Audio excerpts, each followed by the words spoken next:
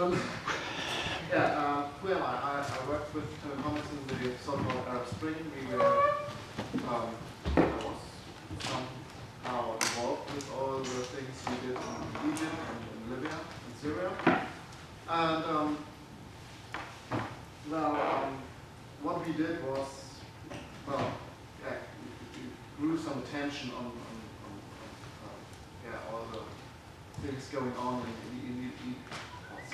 Egypt and in Syria. But what have we done exactly?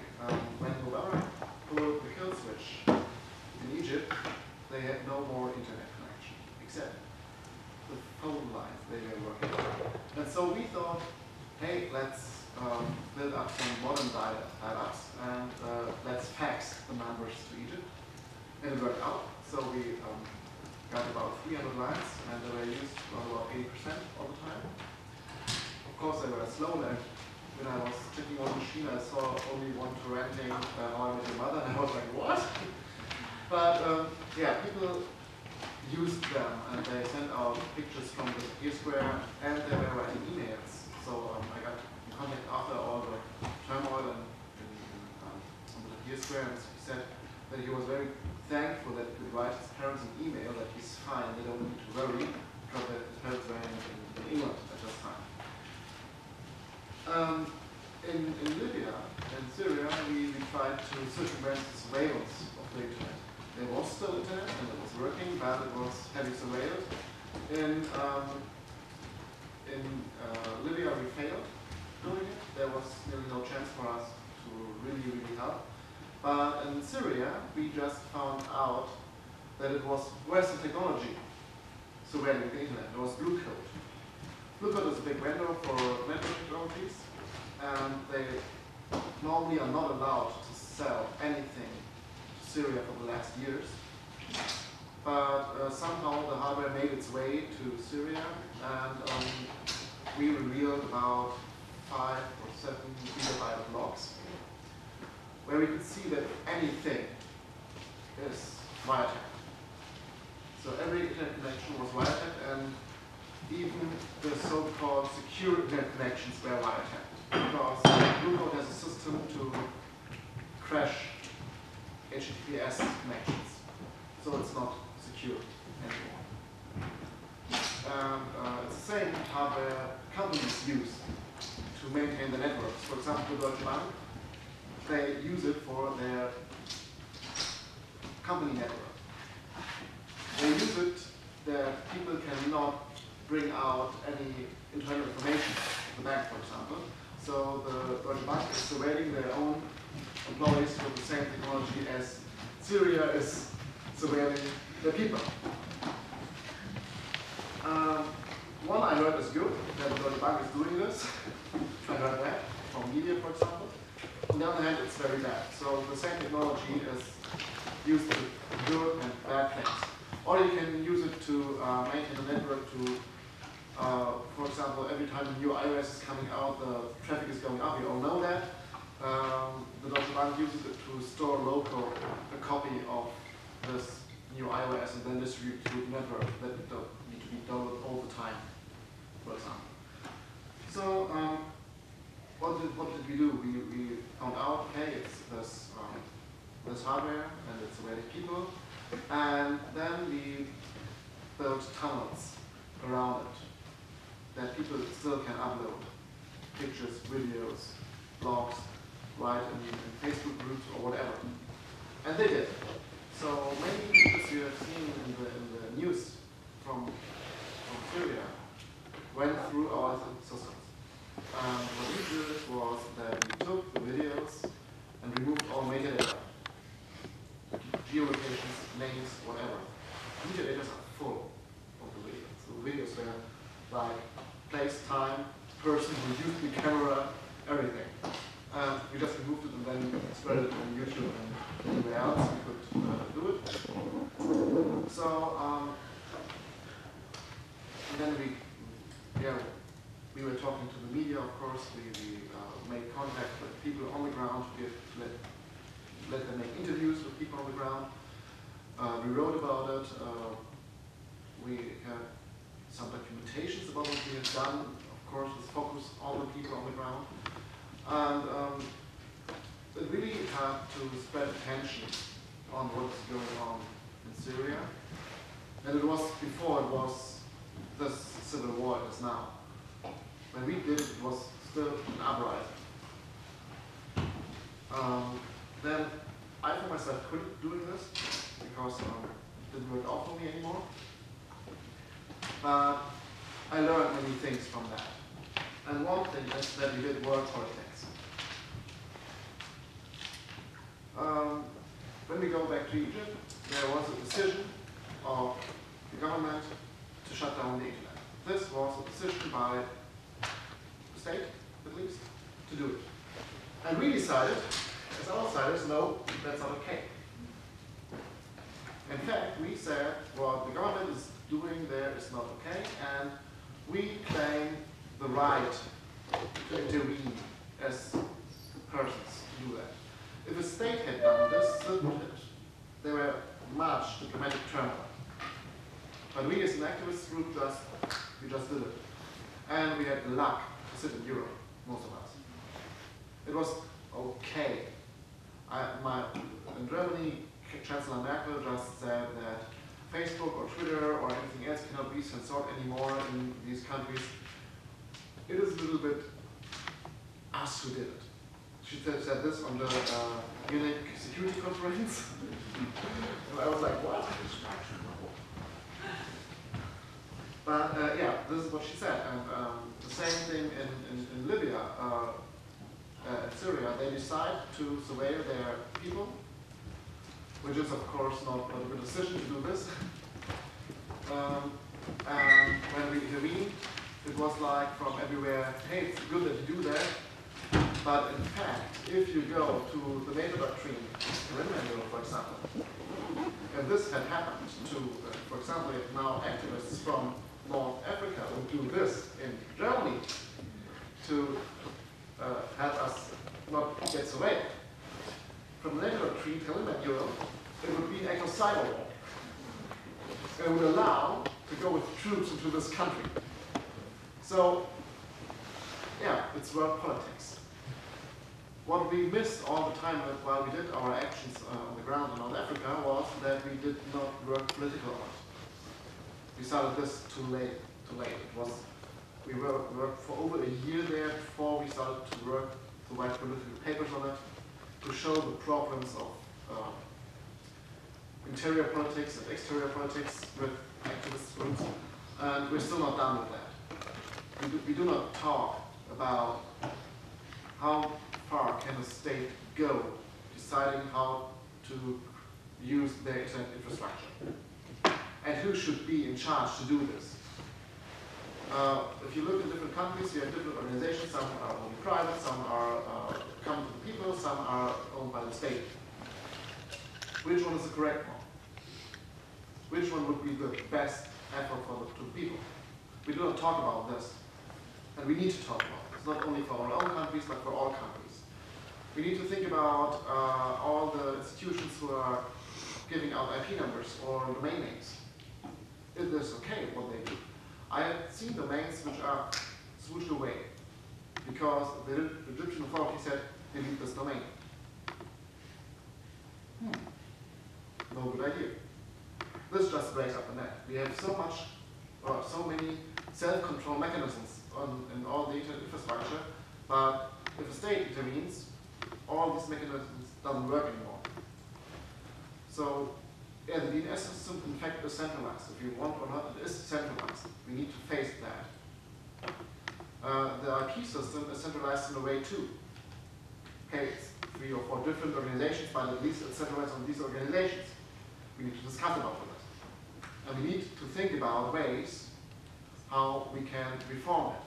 And we just don't do it. We only work on the current problem, someone is surveilling there, someone is putting it off, or whatever. We do not discuss the future. At the moment, we give the future to the politicians. Do we really want that? Do we really want to give the future of the internet to some old people not understanding that we live in the internet? with the internet, that it's not only virtual, but it's real. We even missed to discuss that there is no virtual life at the internet. If I talk to someone on the ground, the person is there and it's happening to this person. It's not virtual if this person is killed. This is very real. And then we still talk about new media when we talk about the internet. New media, whoa. As new as, I don't know, short message service? Or what? I mean, it doesn't make sense. So we go as activists on the ground, help people, write software, educate people, but we do not change the structure behind it. Why we need to do that? In fact, I could have done better things than helping people on the ground. For example, eating ice cream would be much more nice, and yeah.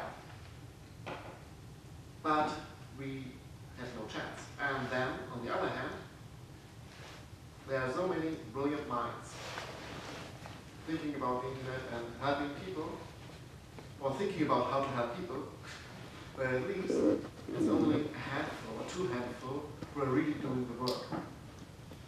So it's all about power structures. We need to think about this. We need to not only think about decentralized systems, but decentralized power.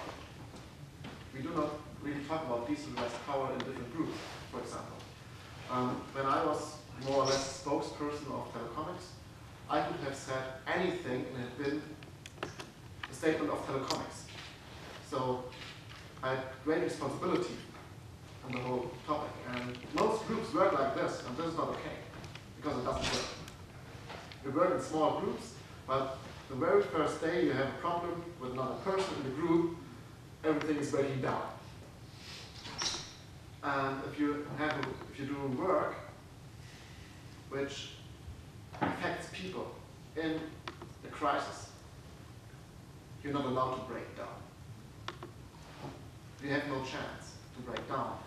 And we need to talk about this too. How can we move responsibility from one group to another, for example? We tried that. And the first thing we got was, oh, how you do it, it's bad, we should do it in another way. And I was like, yeah, that's it. Let's go to the Syrians and tell them, sorry, what we did all the time was wrong, let's do it another way, because the other guys don't want to use this software, because there's one line of code which they don't like. It's, well, we are sometimes too proud to say, okay, this way is working and we can continue working on this way, because we want to do everything completely 100% right. Which will never work. It never works. We cannot be 100% right. There will always be a better solution for everything. We have to face that. But we do not search for solutions for the future of the internet. Why not? We're sitting in conferences and talking about the actual problems we have. And I'm sitting in many conferences the whole year and talking to people, and all say, yeah, we need to think about that. I do not exclude myself from that. So, well, I'm sitting at home and writing papers on the comments. And then we leave the future to Google, Apple, and all the other companies, and Facebook, and we don't want that. But we just do it. We leave the future to those who want to make money with the internet, who do not see the potential of free culture, of collaboration, and just of communication with people you will never meet because you cannot afford to travel there. This is not how I thought about the internet when I started working at it. For me, it was like, whoa, there are people in, I never heard of the city, but they're quite cool, and let's talk to them. And yeah, it is work politics to think about the future of the internet. It will be work politics to think about new decentralization of systems. And it is work politics to to circumvent surveillance in one single place and to communicate it. Another problem is that groups who help people on the ground or in states where they are surveilled, they do not communicate. They do not show the problem to the world. They do not say, okay, we have this problem here and it can happen anywhere. 2 years ago, I said to a newspaper, the software and hardware used in Syria, we use it in the Western Hemisphere too, and it is the same software we need to think about if we really want that, and it can be used to surveil us too. Only because we live in a democracy, it doesn't help us not to get surveilled. Well, I got right, as you know now. It's the wiretapping is going on, and yeah, at least in Syria it was the intelligence service too who was wiretapping and surveilling. Like we have all over the world, as we know now, it's the intelligence service. And so it's world politics to think about an internet which cannot be surveilled or hardly surveilled, or where you can choose which part you want to use. The basic idea of the internet routing the direct way, and well, it doesn't work anymore. We already have shadow internets with Tor, with I2P, and it's not usable to most people. I love I2P, I'm using it quite often. And if I tell friends of mine I'm using I2P, and tell them what to do to use it, so they say, okay, I fail, I want to be surveilled. And this is not an option. So, I know many programmers outside who are doing crypto things, and I talk to them and say, hey, quite nice crypto, but it's not usable to many people. And they say, they should learn. Read the fucking manual. Yeah, that's the spirit. We had this earlier in the first lecture, building elites. We are an elite. I, for myself, can communicate in a very secure way. Well, what I hear more, I think, now, the things I learned. But I most time know what I do. And I know what the computer is doing. Well, my dad is not. My friends living with me in the same flat, they don't know what is happening inside of the computer. They don't know what the possibilities, and if I would say to them, read the fucking manual, they would kick me out of the apartment. So we now just make sessions every week, one session, where I explain them what is happening in their computer. Of course, it's boring for me, but not for them. And they tell other people what's going on, and suddenly they come up with ideas how to work political on this issue, because they are not programming nerds. They are not grown up with internet and computers. But they have ideas, and they have new ideas, and they have good ideas. Then they come to me and ask, hey, how can we organize? At the moment, we have a Facebook group. And they're like, oh my goodness. And then I was searching for a tool, and I installed some for them, and I was like, okay, use a Facebook group. It just doesn't work. So all the free software outside for collaboration in groups, and the most software cover one item. At least we need 5 different softwares to cover all the things Facebook groups can do. And this is not how people work. And I was, well, too lazy to combine them. So, what can we do? I have my sheet of paper. I have, there are 2 points that we can do. One thing is education, talk with programmers and show them why it's important that software is usable for ordinary people who are not into technology that much. Make it like this, yeah. And we have to talk to and they have to talk to designers, to people who know UIs. I could do it in 2 hours right about UIs, or every UI, by the way. I will not do that today. This is one point we have to do, and the other point is that we have to talk about the cyberwar myth. There is no thing like cyberwar. There's a great paper from Kyra on kyra.net. You will find her master thesis on cyberwar, why there is nothing like cyber war. Because the big world politics use this term as an excuse to surveil the internet, to make hackers something like enemies of the state. And there's an attempt to make hackers, God, I'm searching for the English word, regular combatants in a conflict. And we don't want that.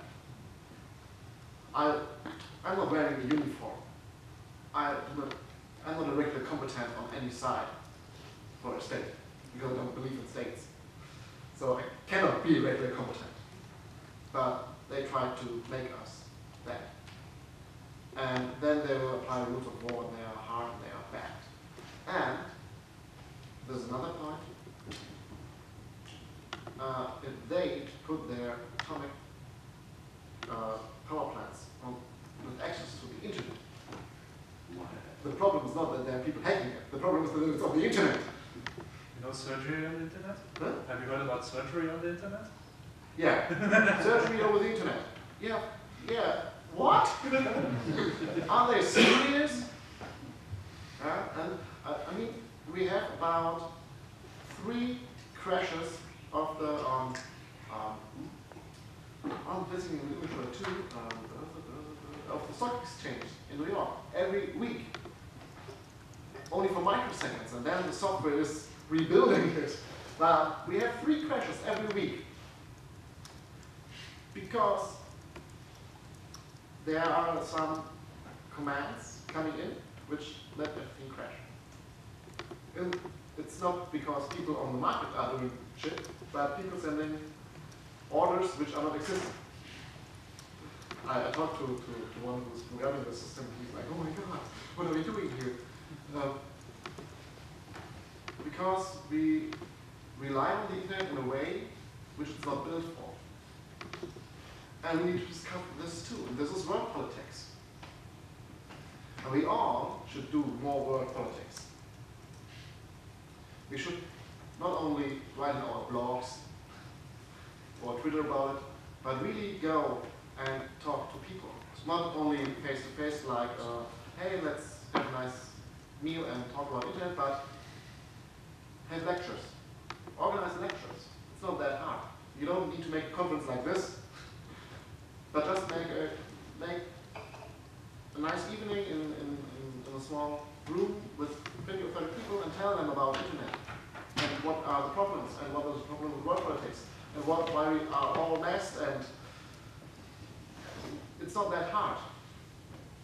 But for that we need good narratives so people understand. If I would now have this talk for my friends, they would be like, what? Because they don't speak this language. So we need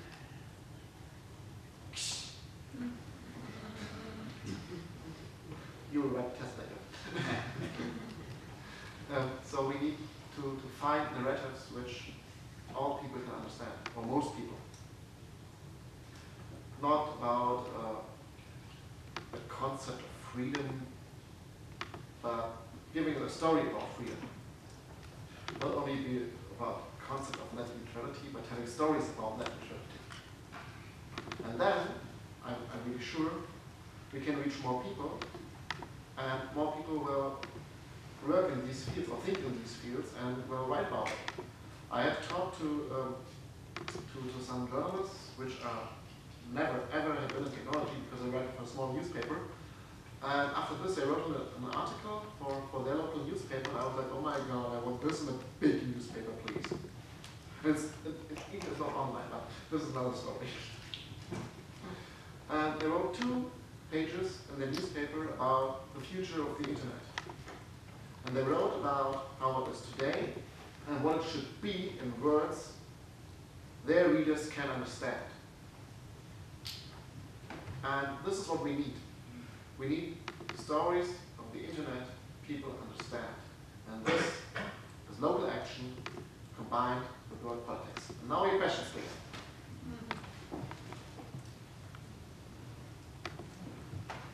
So can you just like tell us what to do? Just Is there no program or some I'm not paying concrete attention steps? to the talk. So you will repeat class. Now, any questions or recommendations or if not, we have, well, much time left. Okay, it's so true what you tell, because we are this project, and I started to tell about the internet is not infinite, it's not granted to be there, and people say, that can't be true, and as you say, they don't want to listen to it either. So we kind of try to get in to have a small talk, presenting the project and telling a little about the future of internet is not granted. And people say, and those are academics, they are people with some power, and some political power. So we really, it's so true what you say. And I can just support it. But everybody goes around and tell those nice little stories in a very simple language. Because all school children here are kind of conditioned, and what you told about this habitual thing, you're in a habit of, okay, internet is there. It's not true what you say. And all those devices that can only be used if you are internet connected. And many people still don't get that all the fancy thing on their smartphones is coming through the internet. They think it's so they have servers and now they have internet and then everything is working. But that it's different protocols and different things working in the smartphone. Many people don't know. They know they need a data plan, but they don't really know why, and that's it. And when they enter somebody's home, before taking off the coat, they say, oh, what's your password for Wi-Fi? Yeah. Give you chocolate for it. It still works. You can give chocolate or password, and 70% of the people give you a password for chocolate. Yeah. Because I thought about this, what you mentioned, this lack of communication between the product made by this specific scene and actually the potential user, and what it's in between this human designer or whatever that knows about user interface that it doesn't exist. And I think this has a lot of connection with the problem that there is no women on the scene. I think it comes with, it's not the same type of problem, but the type of arrogant It is and the same unselfish. kind of problem, by the way. Yeah, It is it's the same. arrogance of the male community to talk to non-technicians. Yeah, and not to be able to be open to the rest of the people, or to include the other segment of making the program final. You cannot say that it's done when nobody can use it, or the majority of the people. So I think we should fix it. This topic 2 years ago at the communication conference with Lou together, and it was like, people, please talk to designers. Please listen to them. They are right. They know what they do because they are designers and you are not. And if they can do UI interfaces, UIs, then please listen to them because they know what to do. And if everyone could design a user interface, there would be the job of UI designer. So, but many nerds and hackers are too arrogant to listen to other people because. No, I don't agree with that. I totally disagree with you. It's the lack of resources. It's the lack of resources. No, not only. I think it's like I don't have enough time to actually do good user. which stage of The user interface can be developed later on. Sure. But it's never done. Well, let's do it. In which Give stage me a you are? user interface designer who does a user interface for the tools that I design. But there's a GitHub, you can take it, you can fork it, you can tack on a user interface on that. No one is ever doing that. So you're saying that the designers is something that you want to run behind your back and patch whatever you have done into something that I then think is working. if you're doing good design of your software, Designing is the second class. if you have a library and you have a bottom-up user interface hierarchy, like you have a library where you can program and you can interface to it with any kind of user interface that you want to do. You have a low-level command line interface, you have an end-curses interface, you have a web interface, you can tack on all kinds of interfaces with good library design. But you need the foundations need to be correct for that. There's an interaction, a dual dialogue between, there needs to be a dialogue between coders and designers. You cannot just say, well, they can just fix it up after I've done my glamorous work. They can just come in and they can clean up that. But I think when I'm talking about crypto, these protocols are defined by Hello. Please argue outside. There are people who want to do remarks.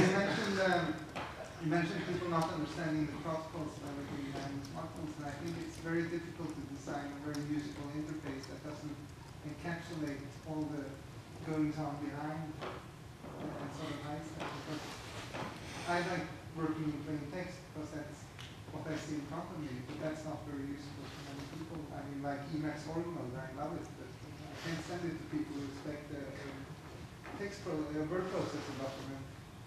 So we can bridge that gap. That would be nice. I think that's something. So sort of middle ground in the discussion. Yeah, you need to bridge that gap, and you can do it with one-way education, of course, which is the long and hard way education. Or I had a tool seen a few months ago, and I was like, oh, it's stating what is happening inside of the machine.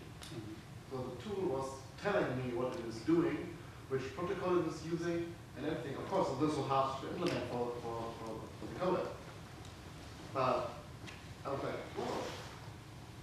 And it did a proper code review, so it was, in fact, true what it was stating. This is important too, but normal people tend to believe what is on the screen, unfortunately, which is one of the problems, by the way. They believe their machine. So there's the education point, so do not believe your machine.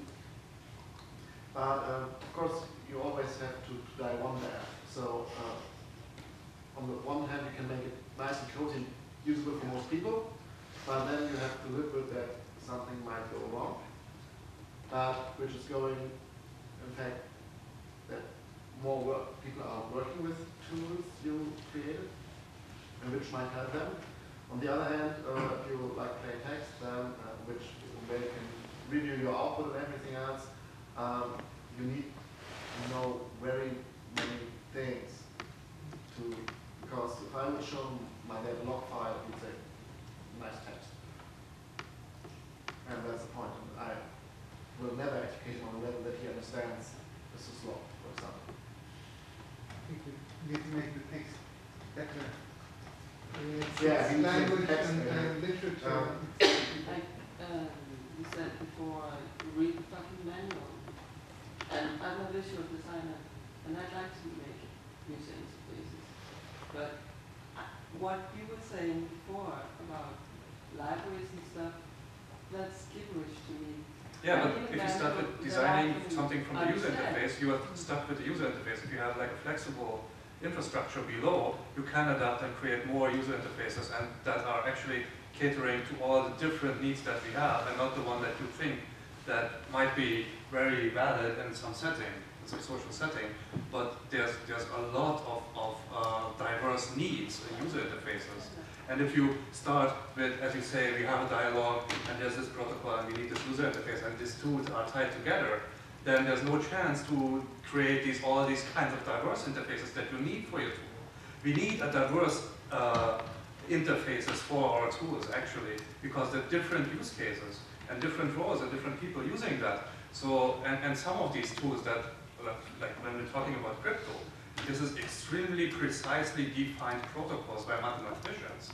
And if we fuck up just one order of things, then the whole protocol is lost. And it doesn't matter how nice the user interface is, because the underlying stuff is broken. Well, my point is that we need manuals, so we need communication so that everybody can understand. So you have to make this manual for dummies. Like, It's not the fucking manual, but the lovely manual that's so much fun to read and all enjoy. The most interesting thing is that the answer is beyond both points. You can't publish a library and say, here, make my user interface, and the other one can't say, please teach me all the day long. You have to find something between. For the Pirate Box project, it took 1.5 years to find somebody who can do the front-end work on HTML and HTML5, but because I have no time to learning it to make a user interface. So it's a specific point, people come around and say, I want to do this, okay, I started teaching them, start to help them to install the software, try to figure out, and it's an evolving process with the designer. So the designer has to have an idea what's going on, and he has to learn, and he wants to learn what's going on beyond, and on the other way around, you as a programmer, you have to teach the designer how to use your stuff. It's something like the mentorship yesterday on the keynote. Help the people, help themselves, help the people, and educate the people as a programmer, and the other way around, the designer have to learn something beyond too. So we have to come together. But at least the programmer has to learn that designers know what they do, and maybe that they might be right on design decisions. Yeah. So then I had here, and then you. Well, besides the coder discussing with the designer, the problem seems to be that when you develop a product, nobody talks to the end user, basically. Especially in a company, they come with a new product, and the people sitting there is frustrated because, I mean, there's like a book in Sweden called The Fucking Shit System, the jävla skitsystemet, and it's or skitsystem, anyway, shit system. It doesn't matter. The whole point is frustration that end users comes up with because nobody told them, nobody made an educational discussion with them about the new system, what it would mean, how to use it, and in the end run, it's ineffective. So that's the main problem, in my opinion. There's another discussion here that needs to work, yes, but this is the end problem. I think we've noticed in commercial companies over the last 10 years a trend that we have more and more front-end coders and back-end coders. So what we need is more front-end coders in open source too. People who can do visual design but can also do interactive stuff. That means that they must code at least a little bit of JavaScript. So if you are a coder, you either learn a little bit of design, or if you're design, you need to learn a little bit of, for example, HTML5 and JavaScript. So that it's not enough to design just the visual look, you need to also do a little bit of coding to hook up to the library. The choice of using a browser for your user interface is a very economic choice, because you do not want, or you do not have the resources for developing for all the kind of platforms that you want to support, right? Yeah, but But anyway, I mean front-end designers, front-end coders is what we need. So you, then you, then you. So yesterday Johannes mentioned William Gibson's Neuromancer and kind of like the generations of evolution of thought about networks, cyberspace, and whatever. Neuromancer, some thought it was a dystopia, some thought it was a utopia. I grew up in the 70s and 80s. During the 90s, I had a career as a network and telecoms engineer up to high level. And I look at some of the problems that we face today, and yes, there's like huge disconnects, not only in things like between people doing low-level libraries and people who are generally tasked to bring the accessibility to the mass audience, but also I think a lot of us have a problem communicating we have a lot of trouble communicating actually what the problem is. Because here we are pointing to things like decentralization and peer-to-peer and blah, blah, blah, and people, without the background or grounding and, some depth to this stuff, they don't have the context to understand us if we're primarily tech. So I'm talking about myself here as a problem in my own communication. Tie this together with the network itself, the infrastructure, is very hierarchical.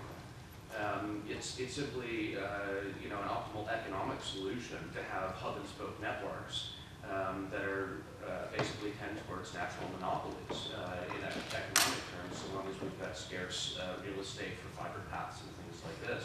But whereas we're trying to overlay decentralized peer-to-peer kind of structure on this old hierarchical system, and we see where it's going. And nowadays, you just walk by people on the street, and like you said, they've got no idea what's going on behind the smartphone screen. They've got no idea that there's a problem.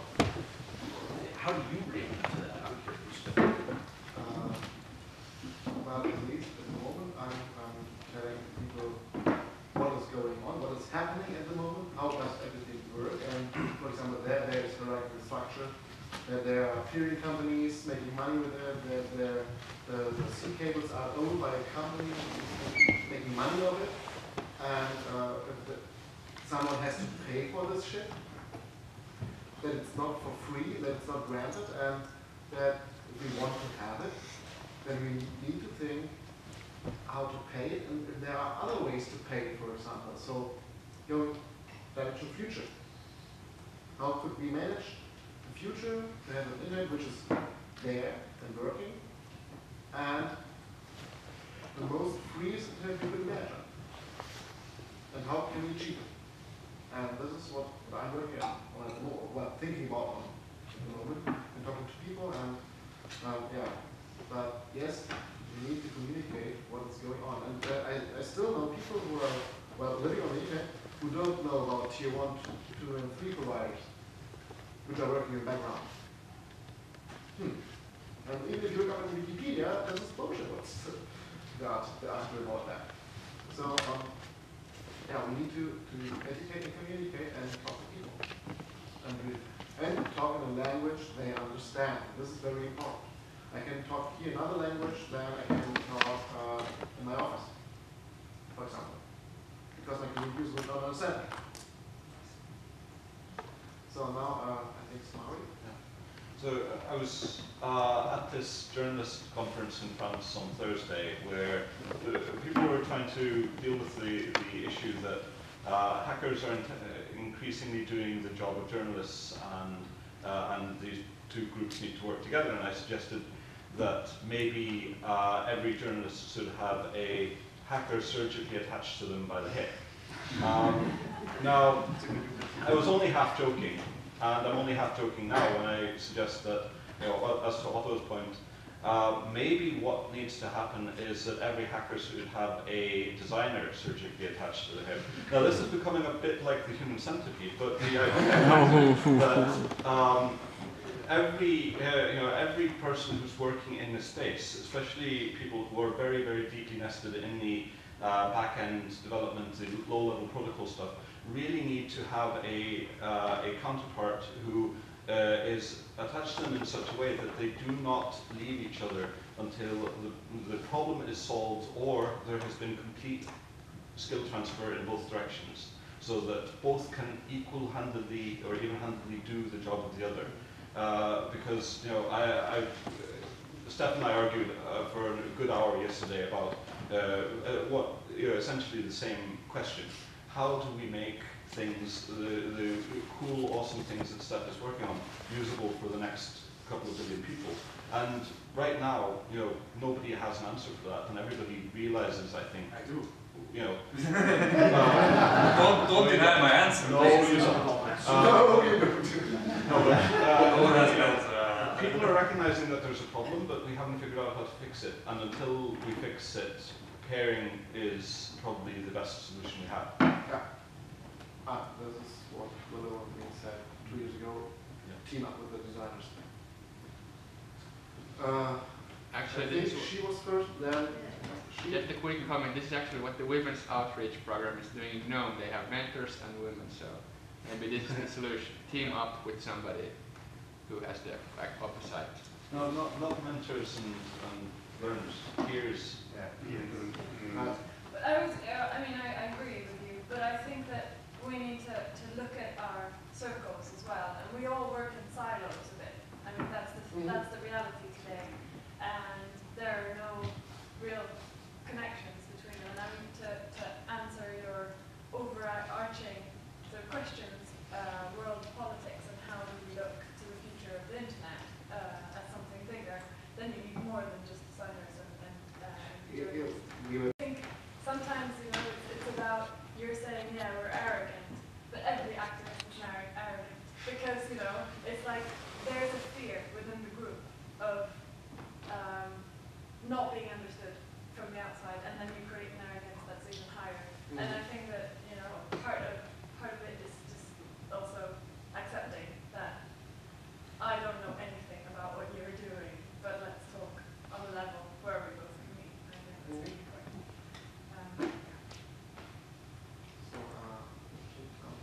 Just one thing, because probably the only rare people that are designers is her and me. I don't know who else is designing here. Well, yeah. So that's a good thing. We're here. We heard all of these talks. Use us. We are happy to be used. I don't want to use you. No, but it's like maybe if you go. Maybe peers? You guys should pair. They are paired already. Now we're going in the wrong direction, guys. Yeah. So, any comments else? Oh. You reminded me of the problem as I saw it described once by one guy who I thought was a pretty sharp manager when I was working for what became a big telecom, and then became a very small telecom shortly afterwards. And that is, in organizations, and I think even we seem to have a social tendency to do this. We specialize and we form groups that perform, like kind of a single process within businesses and within working groups for different sorts of projects. But whereas, like these skill silos go this way, the actual process of getting from concept to delivery goes completely across, which of course leads to the invention of such horrors as matrix management. That's all I have to say.